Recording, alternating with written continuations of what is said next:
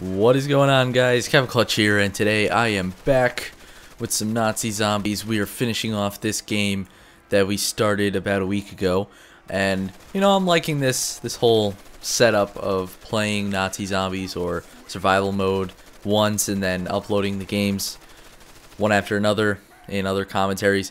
What do you guys think? I want to know what you guys think about this. I could do this anytime, or I could do live commentaries, or just upload highlights of, or maybe the last few rounds of a game.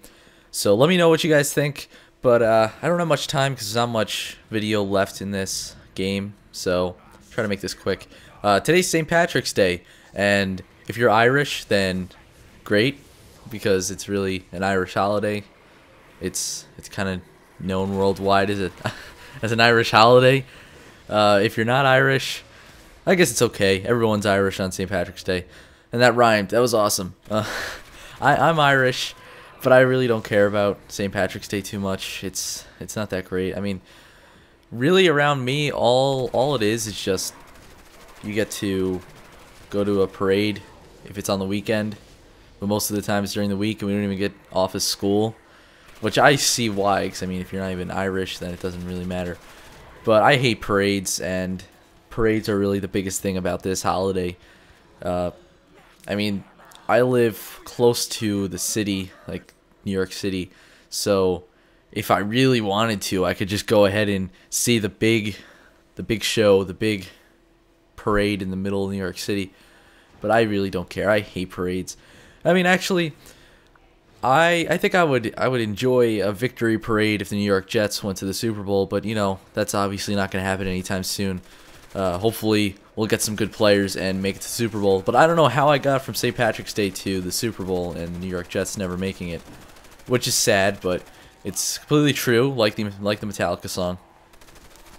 Yeah, I'm gonna probably just eat corned beef and cabbage today. Maybe not cabbage, just corned beef. Corned beef is awesome. But oh yeah, also I uploaded my what was it? I forget what exactly I called it. It was a trailer for a montage, and I don't know how many of you guys took it seriously, but that one shot, if you see the guy's not even playing, and that kind of hints to what the montage is going to be about. I was actually playing yesterday with some of my friends, and just out of nowhere when I was playing, I was sniping, and I'm like, you know what?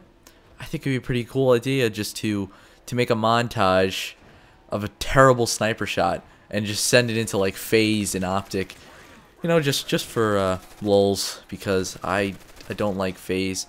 I went through a phase, not the phase. Yeah, whatever. You guys know what I mean. I went through a phase in Modern Warfare 2 where I actually tried to trick shot, because some of my friends were doing that, and I was most of the time kind of like the dummy, because if you guys don't know, I mean, I guess there is some exceptions to the rule where there's these amazing trick shotters that can go out into a public match and just get these amazing shots in one try. But for the most part, those trick shotting montages you guys see are just the highlights of probably a few hours of doing the same exact trick over and over again, because for the most part you can't really aim that well and spin around, take out a claymore, try to change your gun like 3 different times in the 360, and then silent shot a guy. I mean, it's not that possible, I guess. And if you go into Modern Warfare 2 nowadays, that's really all it is, just a bunch of trick shotters just trying to emulate, or is it emulate, or I'll just say imitate, because I know that's right. Try to imitate phase. So I'm sorry if you guys are trick shotters, but I just hate them. I absolutely hate them so much, because I love search and destroy. And if you've seen my last video about the real commentator March Madness, about my gaming history and everything, I played search and destroy back in Modern Warfare 2 a lot, and to me it kind of killed the whole search and destroy train when trick shotters just all of a sudden started coming in. Like, I enjoy montages, but more of the montages with amazing kill feeds or snipers running around and have 100% perfect accuracy and like a domination demolition inside the other team's spawn, and just able to go on these amazing tears. Like, that's what I like, and I mean, I'm not too bad at editing. Maybe I've never really showed my editing skills, I guess. But I do have a really kind of like neat freak-esque quality to me that I guess you could say OCD, but it's not actually OCD. But I just feel like when I'm making something like a montage, it has to be perfect, and I have to go through every frame to make sure everything's perfect. And that's why when I try to edit some random clips just to test out stuff in After Effects, it always seems to look good to me, at least. And I remember I uploaded a whole like tutorial on how to use Twixtor and everything, but I'm not good at getting any footage for montages, so that's the problem.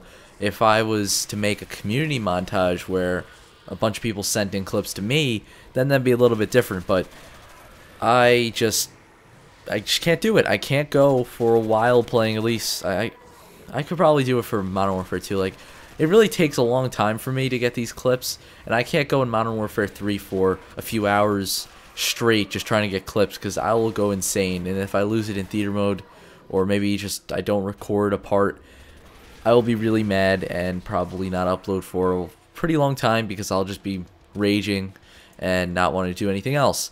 So that is really my montage history. I guess I really got off topic in this commentary, but it's wrapping up. Here's my last round. I kind of get stuck, and you guys will see that there's a surprise at the end that I could have got a nuke.